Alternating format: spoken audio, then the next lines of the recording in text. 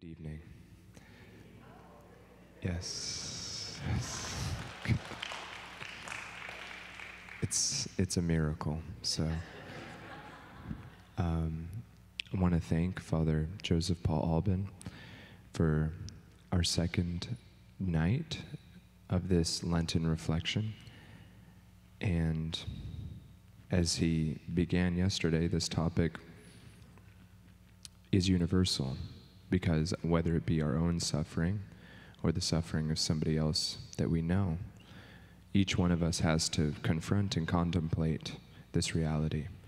And so thank you for being here, and thank you. And I imagine we're going to need our hymnals soon, so I'm going to go get mine. Okay.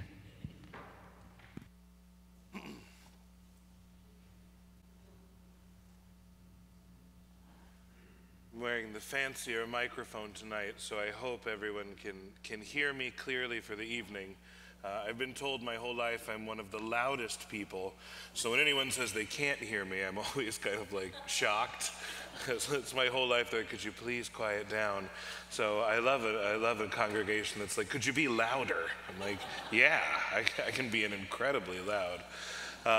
So again, for those of you who weren't here last night, I am Father Joseph Paul Albin. Ooh, there we go. I am the chaplain at the University of Dallas. I've worked in campus ministry. Father Garrett, where are you? I've worked in campus ministry for about 10 years, on and off, before I entered the order, and now for another 2.5 years since I've been ordained. So the great majority of my ministry has been with young people who also struggle and suffer. We all know that different times in our lives we have a hard time, but I'm very blessed to have that ministry and to do that work. But like we did last night, let's stand up, we'll say a prayer, sing a hymn. The hymn will be number 438. And we'll sing verses 1, 2, and 4, 438. So the prayer, again, is a prayer that we're supposed to say before the crucifix. And so I invite you to just look up to our Lord behind me, to just contemplate for a moment the cross, and then we will enter into our evening. In the name of the Father, and of the Son, and of the Holy Spirit. Look down upon me, good and gentle Jesus, while before thy face I humbly kneel, and with burning soul pray and beseech thee to fix deep in my heart lively sentiments of faith, hope, and charity, true contrition for my sins, and a firm purpose of amendment, while I contemplate with great love and tender pity the 5 most precious wounds, pondering over them within me, and calling to mind the words which David thy prophet said of thee, my Jesus, they have pierced my hands and my feet, they have numbered all my bones. In the name of the Father, and of the Son, and of the Holy Spirit, amen. Lord Christ, when first you came to earth, upon a cross they bound you, and marked your saving kingship's worth by thorns with which they crowned you. And still our wrongs may fashion now new thorns to pierce that steady brow, and robe of sorrow round you. O awesome love, which finds no room in life where sin denies you, and doomed to death shall bring to doom the power which crucifies you, till not a stone be left on stone, and then the nations bright o'erthrown will never more defy you.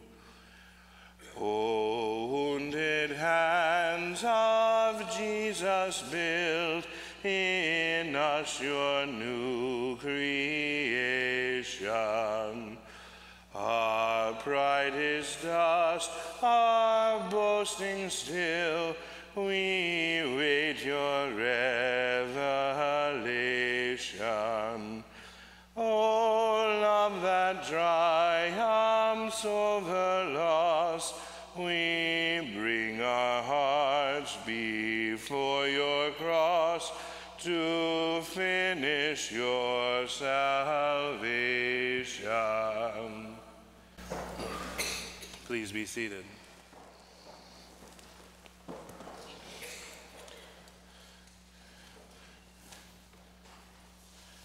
If you are a Protestant or a convert and brought a Bible, we are going to be in Matthew 27, verses 32 to 50. Much like last night, we're just going to read through this. Tonight, it's a little shorter passage. So Matthew 27, 32 to 50, I'll read through 3 times. In Lectio, normally the first time is meditating, then we eventually move towards prayer. But for tonight, as you listen to this passage, like I said, I'm going to read it through 3 times. If something strikes you, sit with that.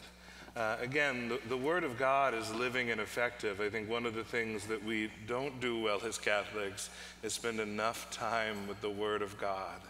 The Word of God is of inestimable value. It's deeper than we will ever know. And the more that we live and breathe Scripture, the better our lives will be. One of my favorite images is of St. Augustine. At the end of his life, as the, barbarians, we can call them, it's more technical than that, but as they were coming to destroy the city, he actually, pious legend says, tore up the Psalms and put them on his wall so that he could sit surrounded by the Word of God as he waited for his end. I think that's an image for how we should live with Scripture. We too often just hear it on Sundays, and if you're like me, sometimes you tune it out. You wake up halfway through the gospel and you're like, oh no. So tonight, I invite you to just listen carefully to the end of our Lord's life, to his crucifixion, and just listen to these words, enter into this mystery. And if you want to imagine it, imagine yourself in the scene, or just listen to the words, but however will keep you engaged in the Word of God. Like I said, I'll read it through 3 times.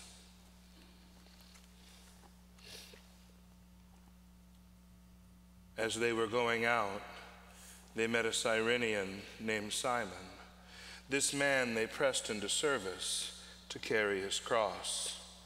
And when they had come to a place called Golgotha, which means place of the skull, they gave Jesus wine to drink mixed with gall. But when he had tasted it, he refused to drink. After they had crucified him, they divided his garments by casting lots. Then they sat down, and they kept watch over him there. And they placed over his head the written charge against him. This is Jesus, the King of the Jews. 2 revolutionaries were crucified with him, one on his right and the other on his left. Those passing by reviled him, shaking their heads and saying, "You who would destroy the temple and rebuild it in 3 days, save yourself. If you are the Son of God, and come down from the cross."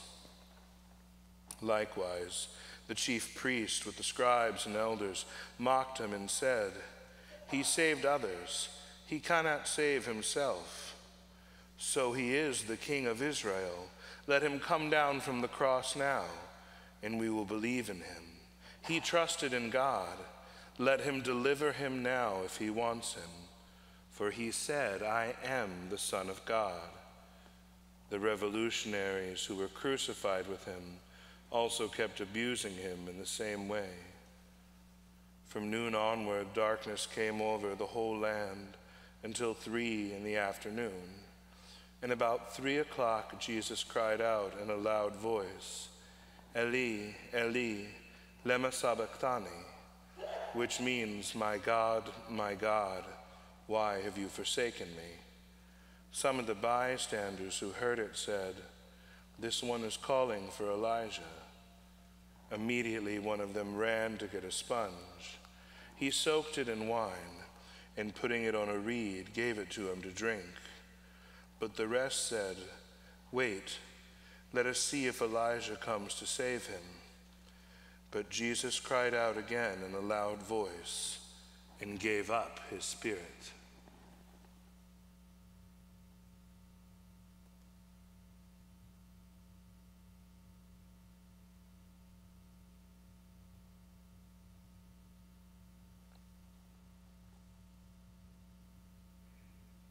As they were going out, they met a Cyrenian named Simon.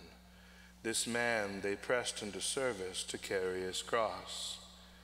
And when they had came to a place called Golgotha, which means the place of the skull, they gave Jesus wine to drink, mixed with gall. But when he tasted it, he refused to drink. After they had crucified him, they divided his garments by casting lots. Then they sat down and kept watch over him there.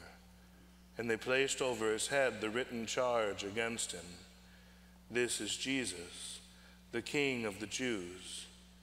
2 revolutionaries were crucified with him, one on his right and the other on his left.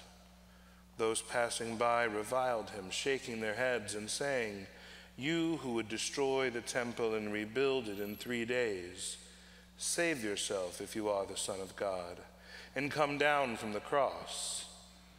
Likewise, the chief priest with the scribes and elders mocked him and said, "He saved others. He cannot save himself. So he is the King of Israel. Let him come down from the cross now, and we will believe in him. He trusted in God. Let him deliver him now if he wants him. For he said, 'I am the Son of God.'" The revolutionaries who were crucified with him also kept abusing him in the same way. From noon onward, darkness came over the whole land until 3 in the afternoon.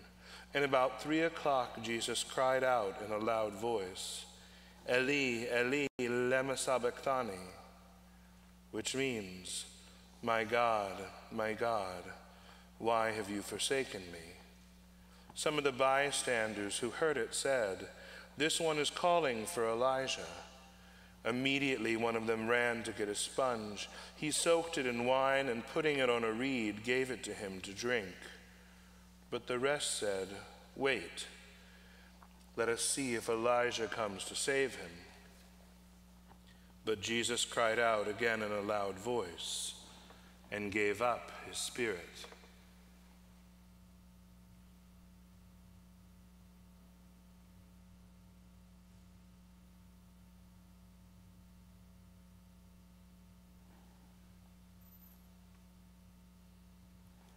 As they were going out, they met a Cyrenian named Simon.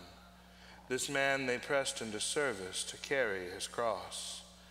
And when they came to a place called Golgotha, which means place of the skull, they gave Jesus wine to drink mixed with gall. But when he tasted it, he refused to drink. After they had crucified him, they divided his garments by casting lots. Then they sat down and kept watch over him there. And they placed over his head the written charge against him: "This is Jesus, the King of the Jews." 2 revolutionaries were crucified with him, one on his right and the other on his left. Those passing by reviled him, shaking their heads and saying, "You who would destroy the temple and rebuild it in 3 days, save yourself if you are the Son of God, and come down from the cross." Likewise, the chief priest with the scribes and elders mocked him and said, "He saved others. He cannot save himself. So he is the King of Israel. Let him come down from the cross now, and we will believe in him. He trusted in God. Let him deliver him now if he wants him. For he said, 'I am the Son of God.'" The revolutionaries who were crucified with him also kept abusing him in the same way. From noon onward, darkness came over the whole land until 3 in the afternoon. And about 3 o'clock, Jesus cried out in a loud voice, Eli, Eli, lema sabachthani, which means, my God, why have you forsaken me? Some of the bystanders who heard it said, this one is calling for Elijah. Immediately one of them ran to get a sponge. He soaked it in wine, and putting it on a reed, gave it to him to drink. But the rest said, wait, let us see if Elijah comes to save him. But Jesus cried out again in a loud voice and gave up his spirit.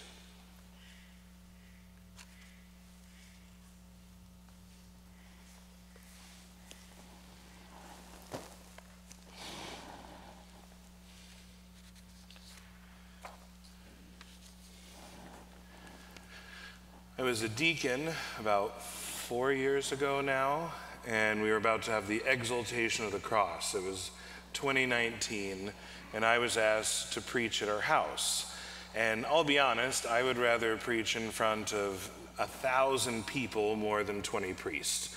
Because priests are always, they have a lot of opinions. I don't know if you know a lot of priests, but they're like, oh, you could have done this, you could have done that. And so I was nervous, and it was the exaltation of the Holy Cross. And I was like, this is my first time preaching in front of all these men that I've lived with for years. Like I said, it was a house of about 30. And so I was like, I'm going to get incredibly prepared for this preaching. I'm going to pray more than I ever have, because this preaching is going to be excellent. And I'm really going to get them. And I sat down in my room. I lit a candle, because if you're Catholic, a candle will help you do anything. Got to have a candle lit if you're going to pray, otherwise God won't look at you. But I lit the candle, and I started to pray, and I put my head down, and I started to pray the words, Lord Jesus, teach me everything about the cross. And before I got the thought all the way done, I stopped. I was like, Lord Jesus, teach me everything about the cross. Do I want to know everything about the cross? I was stuck in that moment, because I thought, well, teach me enough about the cross that I can preach really well on Thursday. I don't know that I want to know everything about the cross. I like my creature comforts. I like having a good time.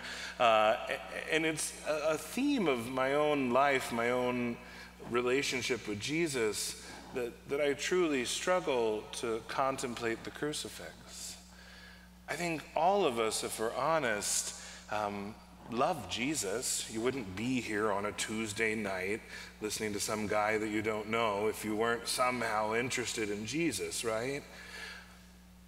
But to behold Jesus on the cross is something that I think for most of us as Christians, we either get weirdly used to and don't actually think about it, or we just don't think about it at all. This was brought home to me in a very intense way when I was a novice. I thought, sister back there might understand this, but as a novice, you're really zealous. It's when you're it's like when you first start dating, you're in love, everything's great, this is the best thing ever. And I felt like we weren't doing enough to serve the poor. And I was like, I went to my novice master. I was like, with the 1 hour a week I got on the computer, I found a place in Fort Worth with the CFR, the Gray Franciscans. They were serving there, and I was like, Father, I printed off this stuff. Can I call them, and can we please go serve the poor? And my terrible joke was, in the novitiate, we had a lot of wisdom figures, which is what we call retired priests. And our ministry was to go work at a nursing home, and I was like, we kind of just go from one nursing home to another, our house to this other one. And what I'd really like to do is go serve the poor, be with the actual poor. And Father Scott, who is a wise, wonderful novice master, was like, yes. And that is about how he said everything. And I said, okay. So we started going. And we went down to a part of Fort Worth that I'd bet most of us haven't been to. It was not a lovely scene. And honestly, almost immediately overwhelmed me, and I was over my head. But the Franciscan friars were absolutely lovely and, kind of got us into a routine. And every time we got there, they would start to, immediately we'd make oatmeal and we'd get food donations and we'd set them all up. And then the guests, as they called them, would start to come in. And they were, by and large, street people. Now, I grew up in rural Mexico, Missouri, a tiny little town in Missouri where we didn't lock our doors. Literally in high school, I left my keys in the ignition. So I was a bit out of my depth. I was like, okay, I'm in a part of town that my mother, if she'd known existed, would have been like, you are not going to be a priest. If this is the kind of place they're going to send you, you're not going. But it was my idea, so I had to buckle up and be like, this is where I'm at. And we had some people that came in who, very honestly, scared me. To encounter certain types of people, especially when, you've lived an incredibly comfortable and padded life, can shock you. And there was this one guy that would come in pretty regularly, and the Franciscan friars were like, when he comes, just be ready. He's gotten violent a couple times. I'm like, oh, great. This is the kind of service I wanted. But it's like I couldn't go tell my novice master, like, I'd rather go back to the nursing home. I was like, I'd made my bed and I was going to sleep in it. And this guy came in, and he was not a very tall man. He was probably only 5'5", and he had a lot of those, prison tattoos on his face and neck, and was challenging. And one day he walked in, and as soon as he walked in the door, he yelled at the top of his lungs, "I don't even know who I am. I don't even know who I am." And then immediately started getting a little aggressive with the other guest, and one of the friars that knew him well came over and put his arm around him and said, "Let's go sit over here." And they always gave everyone that came there the utmost dignity. But that was an unsettling beginning to a day.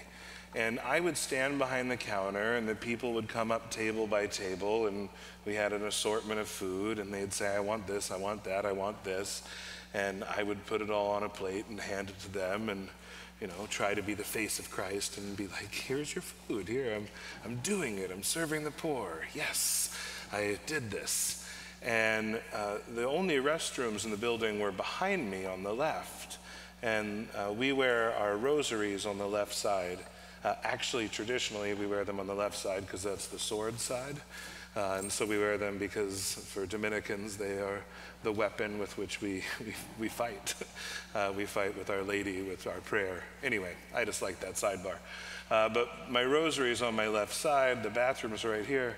And this guy who's been very aggressive and who I've been warned about walks up to me, and I think he's going to ask to use the bathroom, and he reaches under my scapular, and I'm like, "Oh, Lord," and he grabs my crucifix and pulls it out. And he looks at it and he goes, "What do you call that thing?" And I said,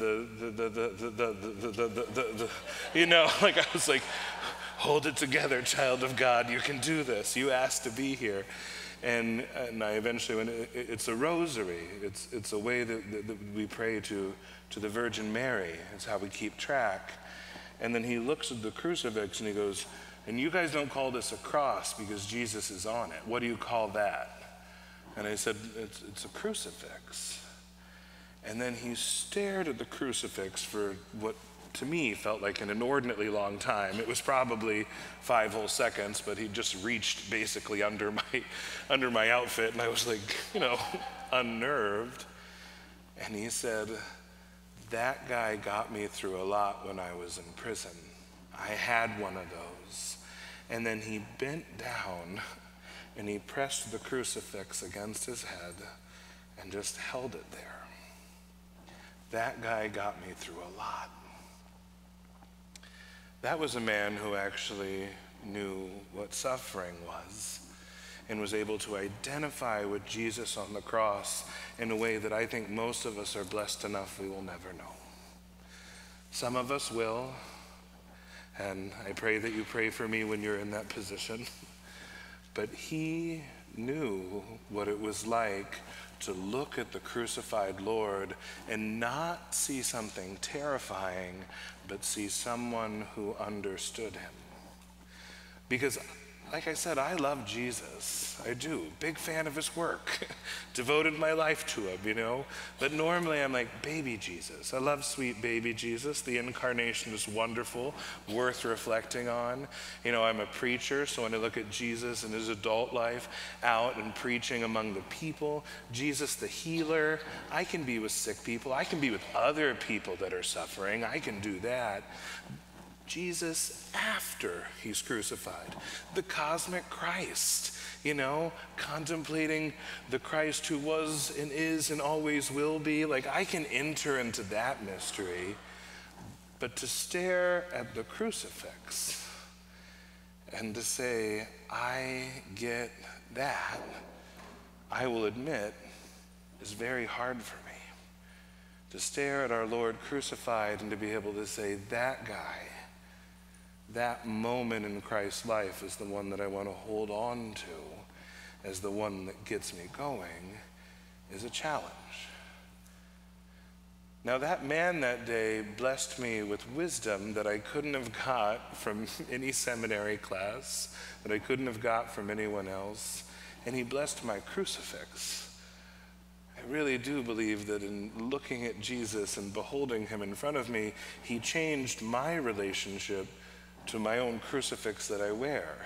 And after that, I now, when I'm praying, will just hold on to the corpus and put Jesus under my thumb and try to remember that Jesus crucified is the one who actually gets us through a lot. Because if Jesus is not crucified and is not raised, all of this is meaningless. That the Paschal mystery is actually the fundamental reality by which we are to view the entire world. Christ crucified is the way that we are to view the world. Now, last night I talked a great deal about suffering, and that's what all 3 nights are about, so thanks for coming for day 2 of suffering. But I think suffering is something that we can't deny, you know? We can't actually deny pain. But if we look at Christ crucified, and I want to spend a little time talking just about the cross, and then we'll move to redemptive suffering. But if we look at Christ crucified, I think it's worth reflecting on what's happening there. Because he is at the limit of human suffering. Now, there is, of course, the physical suffering, right? Certainly there is the physical suffering of being tortured and then lifted up on the cross. But then there also has to be an incredible amount of emotional and psychological suffering. That Jesus, who has been surrounded by throngs of people who love him, who is surrounded by people that hang on his every word, who has just recently fed crowds of thousands, who has lifted up others from the dead, Jesus, who has been told that he is loved and adored and treasured by 12 men who fundamentally misunderstand him through all of Scripture, which gives us all hope. All of the apostles normally get it wrong, and I'm like, thank you, because that gives me room to get it wrong and to keep growing. But they still walked with him all the way until Palm Sunday. And they're with him on Holy Thursday, but then they cannot stay awake with him through the night, and he is left abandoned. The emotional and psychological suffering of being alone is one of the things that I think all of us can relate to. Again, when I was a novice, it was my first Christmas without my family. And when you do your first Christmas away from everyone else, I think married couples probably go through this too, don't they just do it wrong?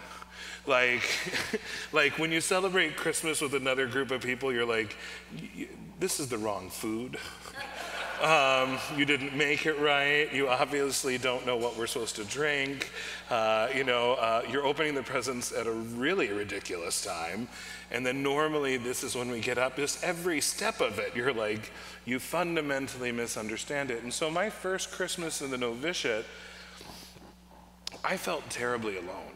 I felt so alone. And I was just like, nobody here actually gets what it is to celebrate Christmas. And two people that day really helped me. It was Christmas, and so even though it wasn't a Saturday, I was allowed to call home. We were only allowed to call home on Saturdays. And I called my mom, and my mom is a nurse, which is one of the reasons I think I'm like I am in many good ways and bad. But my mother is a nurse, and so she'd had to work the entire night shift the night before. And then my dad is actually an engineer, and there was an issue at the factory, so he was gone on Christmas Day, and he wasn't going to get home until mid-afternoon. And I called my mom in the morning, and I was like, "How are you, Mom?" And I was waiting for her to be my source of joy, and she's like, "I'm really lonely." I was like, "You've been married for 45 years. And she was like, "Well, he's not here right now, and my kids aren't here." And she was like, and she said, "It doesn't matter how long you live together. Sometimes you're just really lonely." That experience of loneliness permeates every relationship. I honestly think that one of the reasons we have loneliness is because only God can fulfill that. That one of the reasons we all actually have that seed of loneliness is not that it's bad, but instead it's actually just another sign that only God can fulfill us. That, again, you have that beginning of your relationship, the sun rises and sets in their eyes. But then eventually you're like, "I'm kind of lonely, and I really wish he would put his shoes away." You get to that next step. And a little later in that day, I was doing dishes, and they were doing them wrong. Again, everything was wrong that Christmas. And Father Don Dvorak, God rest his soul, he was a chaplain at UD for 10 years, and at the time was just about to be 80. He died last year. Good, holy friar. But he said to me that night, on Christmas night, he said, "How are you?" He was a very gruff man. He came up, we always called him the curmudgeon of curmudgeons. But he was sweet underneath it all. And he said, "How are you?" And it was like, "Honestly, I'm sad and I'm lonely." And he looked at me and he said, "Holidays will always be different once you're a priest. It's one of the things that we put on the cross for the people of God." And wow. Does that change your perspective? I'm like, oh, this is something that I can put on the cross. This loneliness, this struggle, silly and small as it is, the fact that they didn't make cinnamon rolls in the morning, which you're supposed to, because that's what my dad does, and it's very important. But just because that wasn't done, and I had a ting of loneliness, a longing for home that couldn't be fulfilled where I was, even something that small we can give to God. But to get back to Jesus on the cross, I think there's one more element of pain that Jesus has that brings him to the limit of his suffering, that brings him to the limit of human suffering. And I think that last one is existential pain. Now, theologians much more brilliant than I will ever be have taken apart what we prayed with last night again and again and again. But the fact that Jesus quotes Psalm 22 from the cross, "Eli, Eli, lama sabachthani," my God, why have you abandoned me? My God, why have you forsaken me?" declares a moment where if Jesus, we know, is not actually separated from God the Father, and taking on all of our sin, I think understands our own loss of meaning. Isn't that when we're the most in pain? Isn't that when we suffer the most? Is when we've lost meaning, when we've lost purpose, when we don't know what's happening or why, when we don't know the direction to go, when we are a ship in the middle of the sea and we can't see land? Isn't that the moment when we feel really the worst, that existential pain?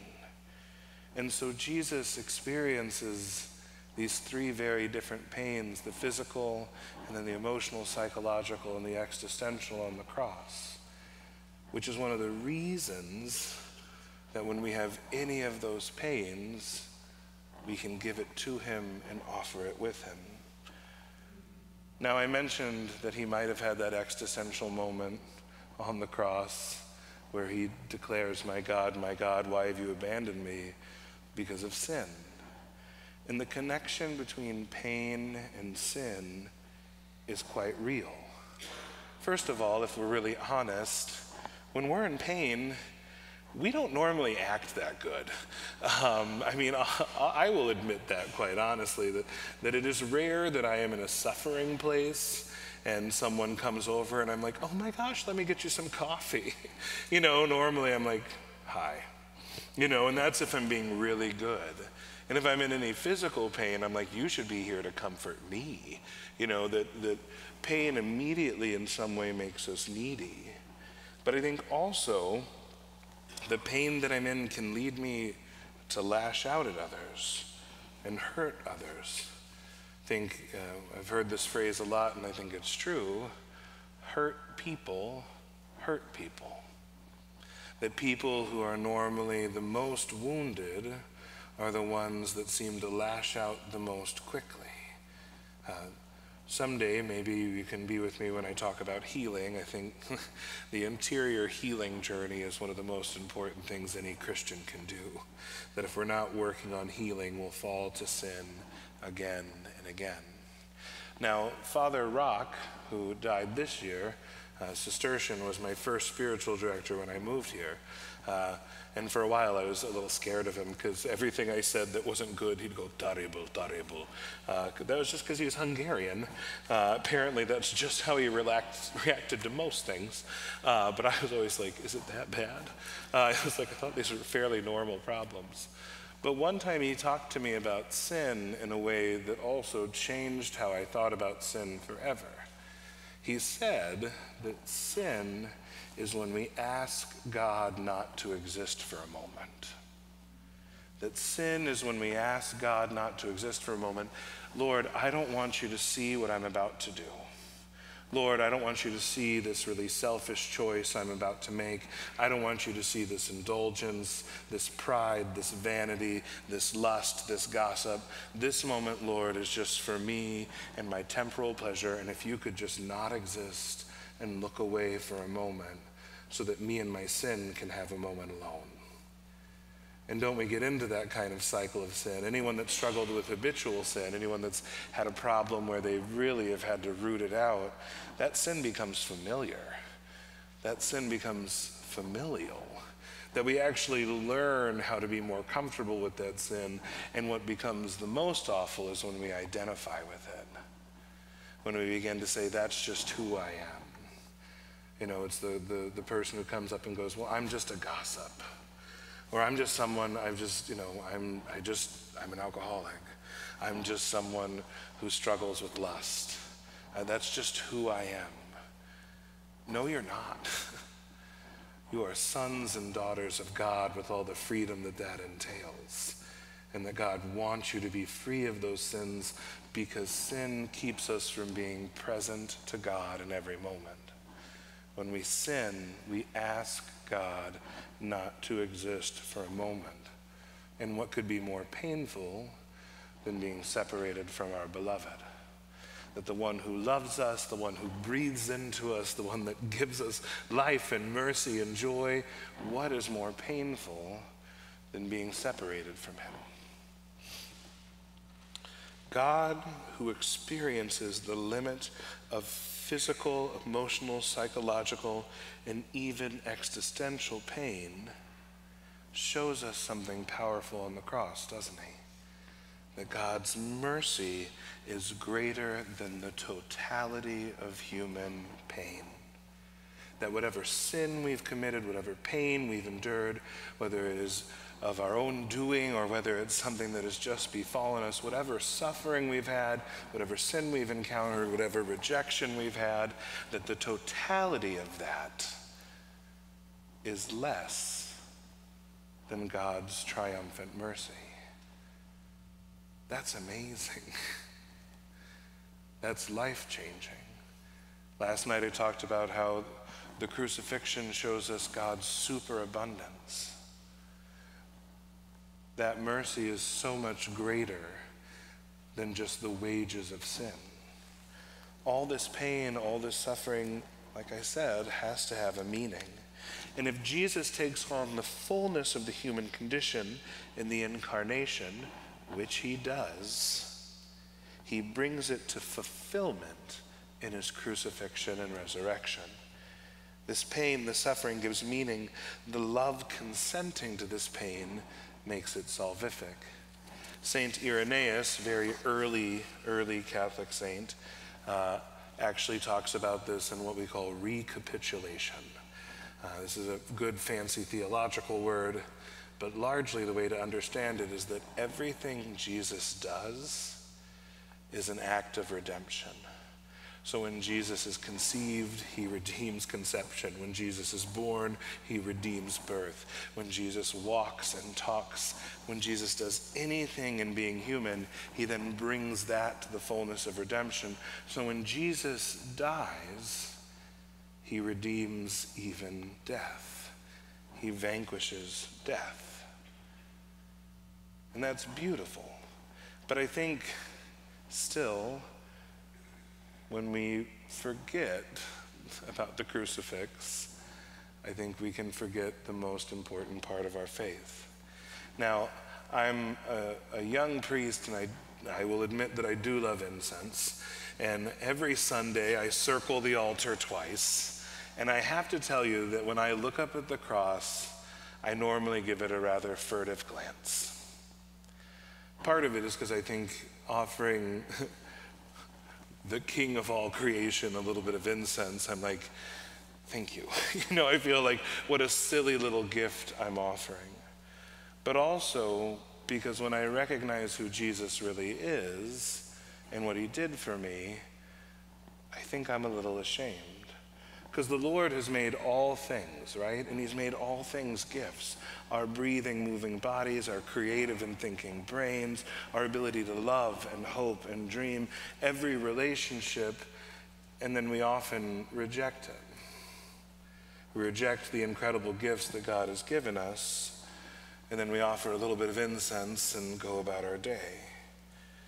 And in that rejection, the Lord still, in spite of us, or I'd like to think because of us, offers every bit of his life on the cross. That we reject the beauty of being human. We reject the gift of love that is offered at every turn. And here I stand, a broken sinner, a foolish young priest, thrice incensing the doorway to salvation, and I'm humbled. I'm shocked. The question I have for you tonight is, where do you stand in relationship to the cross? That when we prayed through the Passion tonight, if you imagined it, where did you stand? Where were you in relationship to Jesus on the cross? Because during this mission, I'm not asking you to give a furtive glance, not to offer just a bit of incense or a quick prayer, but instead to tread carefully up to the beauty and the horror of the cross and deeply contemplate it. That's what Lent is about, that we look to the crucifix, yes, as sin, but more importantly, as hope and mercy. Because in looking at the cross, it's okay to see our own brokenness, our loneliness, our desperation, and yes, brothers and sisters, certainly our sin. Our sin, both private and corporate, all of humanity's sins. It's okay to see our foibles and failures, to see our sickness, to see our dreams crushed. we see how often we dehumanize our own brothers and sisters made in that same image of God, who, when we look at Christ, is hung. We are to stare into the cross and see all the darkness of this world. That's true. But if all we see is darkness when we look at the cross, then we failed. Because in looking at the cross, we are asked to confront our sin. But not because God wants us to feel terrible. It's not called Terrible Friday. It's not called Awful Friday. It's not called Self-Pity Friday. It's not called What a Worm, Garbage Person I Am Friday. It's Good Friday. And the reason that is because we are also given another gift. Besides seeing that our sin actually is rejecting our beloved, we can actually then put our loneliness, our darkness, our desperation, all of it on the cross, and the Lord willingly and lovingly accepts it. My offering, O God, is a broken spirit. To return back to that psalm, my offering is a broken spirit. That we can set our broken spirit on the altar when we come to enter the sacrifice once and for all again. And every time we sin, the Lord is ready for us to bring it to him again. And he's ready to pour himself out again. Not only does he take it, but in doing so, I think he actually asks us to stand in the place. If we read the Gospel of John, tonight we read Matthew, but in the Gospel of John, I think he asks us to stand in the place of the beloved disciple, to stand right there in front of him. And I think the reason the beloved disciple is never given a name is so that we can stand right there. We are offered the position to be the beloved disciple. We can stand in that place, and at first, yes, maybe offer only a furtive and humbled and even scared glance at the cross. But when we stand in the place of the beloved disciple, we know that we are already beloved. When we stand in the place of the beloved disciple, we know that we are loved. Brothers and sisters, the cross is the doorway to the family of God. The cross is the doorway to the family of God. We are no longer slaves to our sins and sadness, but we're friends, brothers and sisters to Christ crucified. And the Lord looks at each and every one of us today and every day, and then gives us the additional gift of his mother. Behold your mother. In the Gospel of John, while our Lord is dying, he goes, and here is yet another gift. I have poured myself out to you, but now I want you to be part of the Holy Family. I want my mother to be yours so that she can mother you and love you and pray for you and intercede for you. We've been given a universal fraternity. We've been given all of brotherhood, with Christ as our first brother. We've been given the Mother of God, Mary Most Holy, to intercede for us, to walk with us in sin and failure, to walk with us in sickness. We've been given a seat at the table of the family of God if we can walk through the doorway of the cross. You and I are called, as we walk towards Good Friday, to prepare ourselves to reverence the cross. But before we do that, let's grab our fear, our doubt, our sins, all those things that make us not beloved, all those things that make us say, I don't want God to exist for a moment. Let's take all of those things and hand them over to Christ. Set them at the foot of the cross. Tell the Lord that you want your burdens lifted, that you want to see life, that you want to preach the gospel. Tell the Lord that you want to be alive again in your faith and that you want to walk through the doorway of the cross. Brothers and sisters, I've only been a priest for 3 years, but I work at a college campus, and I am in the confessional 3 or 4 hours a week. And I'm going to be honest, that can be hard. can actually be very hard sometimes to see the depth of pain that people have, to know that I can't give them the consolation that they want, and also to hear how incredibly hard people are on themselves. I actually believe, maybe this makes me crazy, that the Lord normally has a lower standard for us than we have for ourselves. The Lord actually just wants us to love him and to offer our brokenness and to try to step away from sin.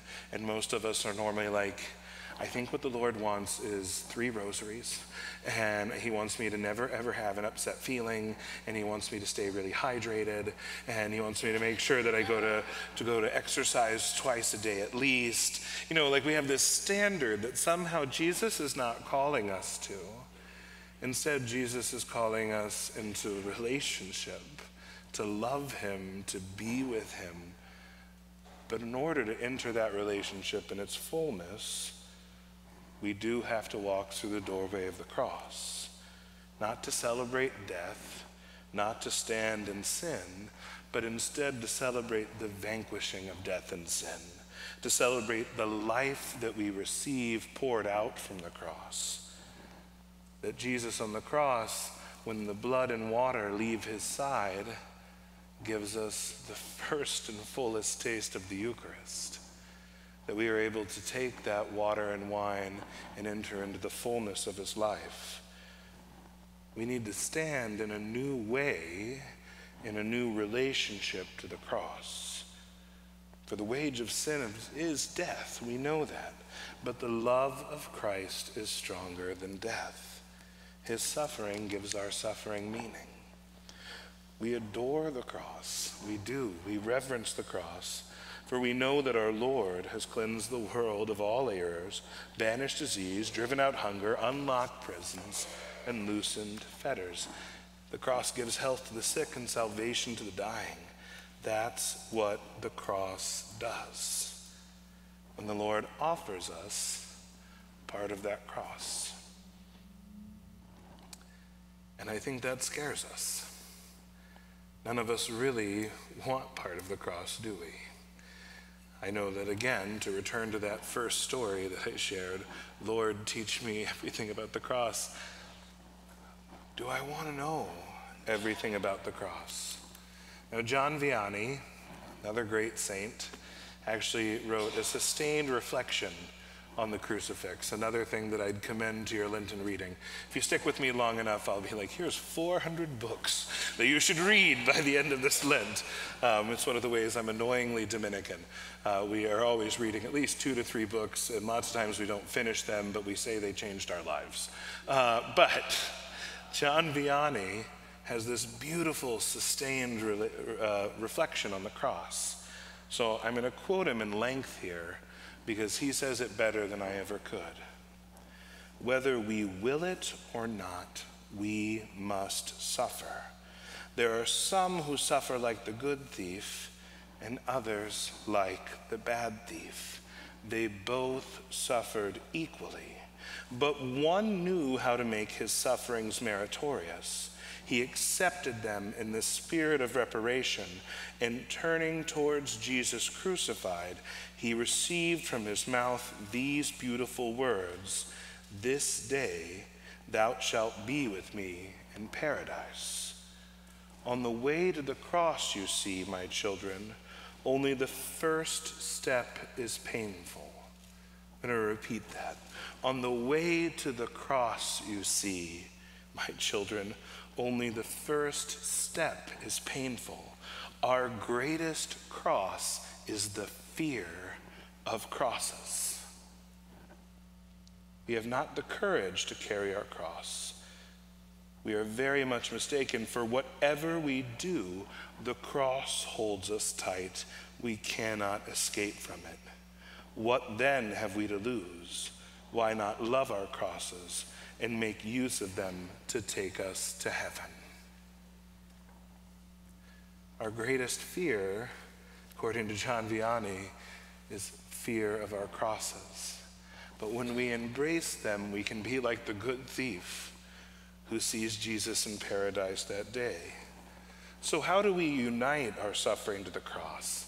Not just some theological abstraction, not just pious silliness, but instead, how do we actually take our pain, our suffering, and actually hand it over to Jesus?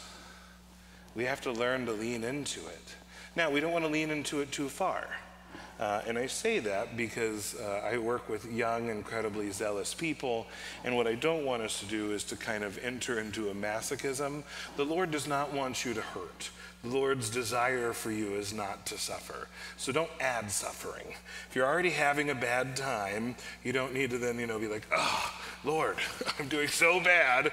Please help me do worse so that I can see your... No, that's not what Jesus wants. Stop that. It's ridiculous. If you're suffering from loneliness, you don't have to lock yourself at home to really lean into it. You can feel lonely and go to Starbucks. You can get out of the house. You don't have to just stay with that feeling.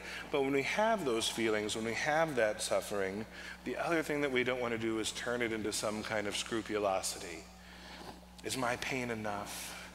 Is this enough of a thing? I probably should offer this to Jesus. I wouldn't want to bother the Lord. He's so busy. It is a Sunday.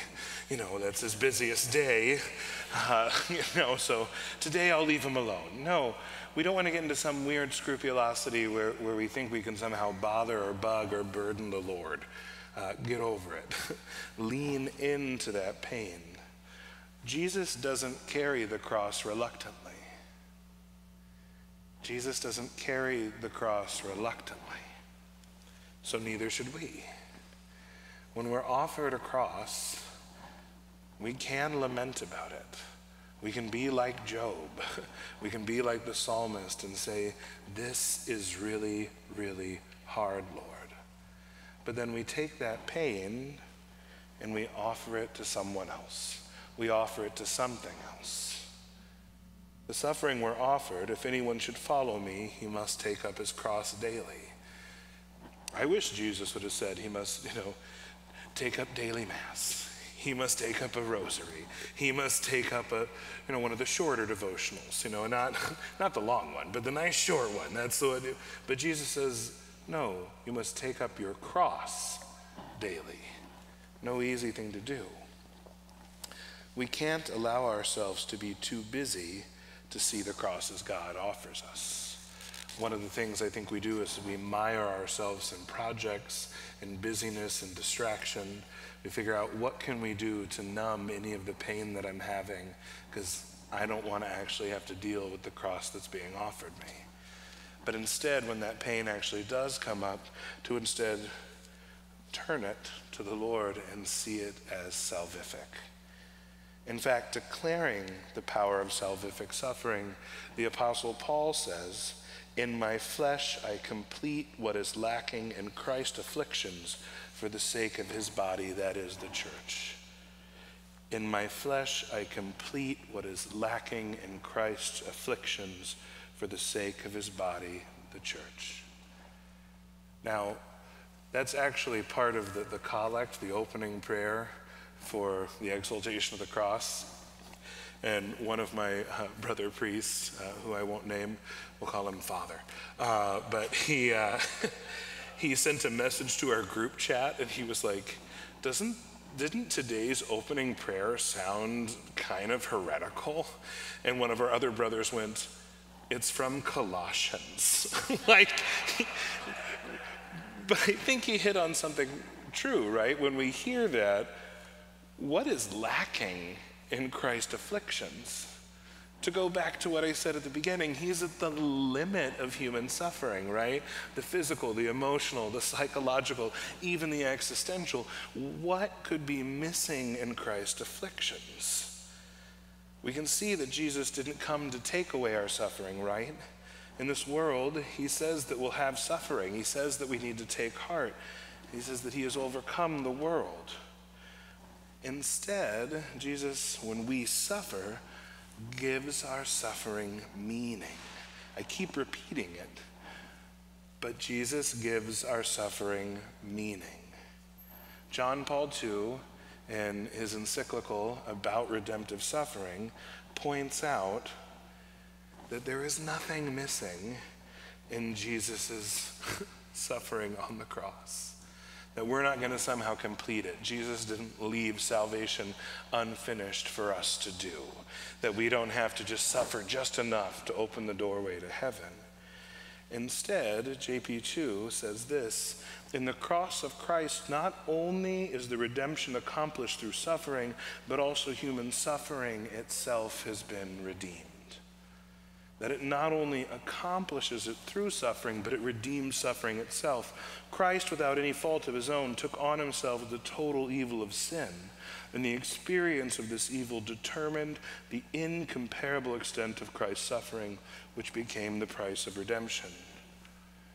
Jesus will go as far as he needs to save us.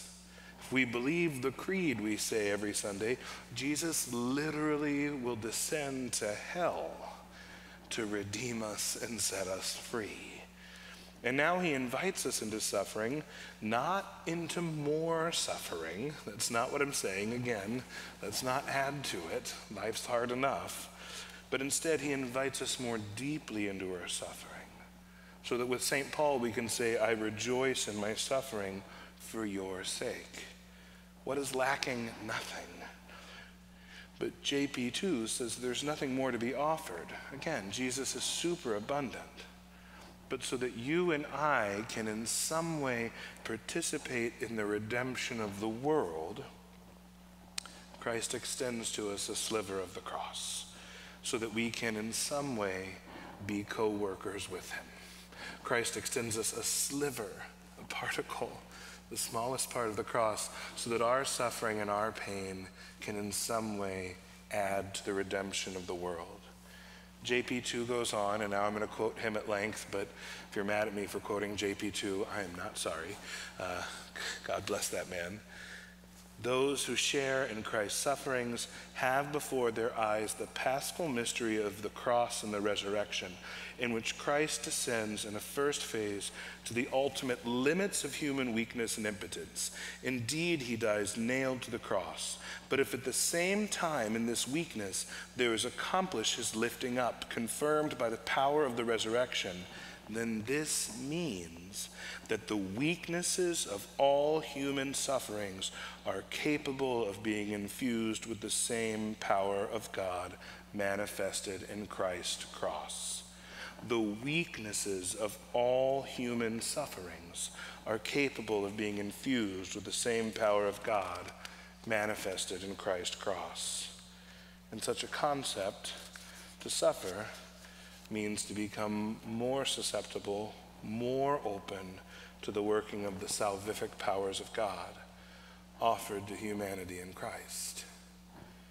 And so when we feel awful, downtrodden, when we feel sick, when we feel lonely, when we ache, when we hurt, when we struggle with others, when we see our friends and family's pains, Jesus can take that suffering, even the foolish suffering of being upset that there were no cinnamon rolls on Christmas morning, and transform it into something redemptive for the world. Our sliver of the cross can change the world. When we accept our suffering, first, yes, like Job, we lament, but then when we accept our suffering, we can use it to bring others to holiness. My grandmother was unusually hardcore. A good woman, a great woman, a saintly woman, but we always joked like our grandma wasn't like other grandmas. Like my grandma did not cook. I never learned anything about, I love baking and cooking, and people are like, who'd you learn from? And I'm always like, YouTube, because my grandmother was a full-time nurse, my mother was a full-time nurse. They were not kneading the dough. They weren't at home working on 12-hour stews. We were a hamburger helper kind of family. And when my grandma was towards the end of her life, especially, she loved her grandchildren, and so she would order pizza and call it Grandma's Home Cooking. And she'd be like, Grandma's Home Cooking is here, and it'd be Domino's, and we're like, yes. But what I'll say is that when my grandma got sicker and sicker, she had terrible arthritis, and her bones became brittle enough they would just break. And they weren't able to she couldn't move from the chair to the bed without weeping at the end of her life. And in her room, she had a statue of the Sacred Heart of Jesus. And in her room, what she would do is she would take whoever in the family was having the hardest time, who she thought was struggling the most. We'd actually joke that that whoever was under was normally the one that Grandma was like, "You're doing real bad." And she would put their picture at the base of the statue, right under the Sacred Heart. And I asked her, Grandma, because she would always tell us to offer it up, and I asked her once, I was like, "Grandma, what does that actually look like?" And she said, "Whenever I begin to weep because I'm in so much pain, I say to my Lord, use this so that my grandchildren will go to heaven. Use this so that my grandchildren will go to heaven." Now, I will tell you, I spent a lot of time directly at the base of that statue. I spent so many years. If it was a competition, I won. My cousin Andy had a few years, but overall, no competition. And I have to say that I believe, really and truly, that my grandma's constant prayer for me through her pain and struggling is the reason that God wouldn't leave me alone and called me to the priesthood. That my grandma's constant struggle and pain at the end of her life was something that allowed me to say that whatever is happening, I can do it. That my life is roses comparatively. Now, my grandma died before I got ordained, but she did get to see me in the habit. And one of the most beautiful moments of my life is it was very hard, like I said, to get her out, but I came back and she was like, "I want to go to Sunday Mass." And my mom was like, "You're not going to Sunday Mass. You can watch it on TV." And my grandma was like, "I'm going to Mass." And once Grandma was set, she was set. And so then when we got there, she asked me if I would push her up to receive the Eucharist. And my Uncle Rick was the extraordinary minister of communion. And I got to take my grandma up to Jesus. I got to push my grandma, who had pushed me with her prayers and her pain and her suffering. I got to push my grandma up to receive the Lord from her own son, my Uncle Rick, another good and holy man. That's what transformative pain looks like. That it doesn't end in something worse and harsh and awful. It ends in joy. It doesn't end in something that makes us bitter or cold or somehow separated from the Lord, but it ends in joy. I cherish the fact that I got to do that for my grandmother. And I know that that was an incredibly hard day for her. But I know that she wanted to be there, and I know that I got the chance to push her up there. So the invitation I offer to you tonight, that I offer to you this Lent, is to take whatever suffering you have and lament first, but then to set it on the cross and to say, "Let this weakness have power." To say, "Let this emptiness be full." To say, "Let this loneliness be yours, Lord," and offer it for the things that you know your friends and family need. No easy invitation, one I'm working on hard. But let us offer our suffering together to the cross, walk through that doorway, and watch it become joy. Thank you.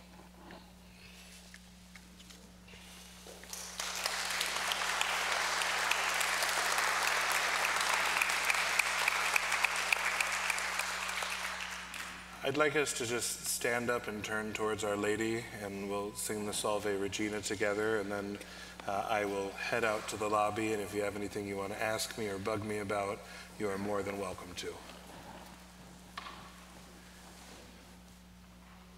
Salve Regina, Mater misericordiae, vita dulcedo, et spes nostra salve.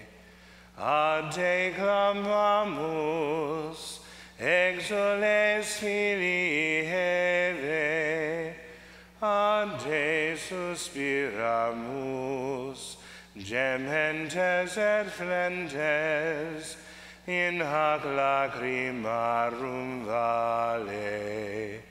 ea ergo advocata nostra, illos tuos misericordes oculos ad nos converte, et Iesum benedictum fructum ventris tui, nobis post hoc exilium ostende.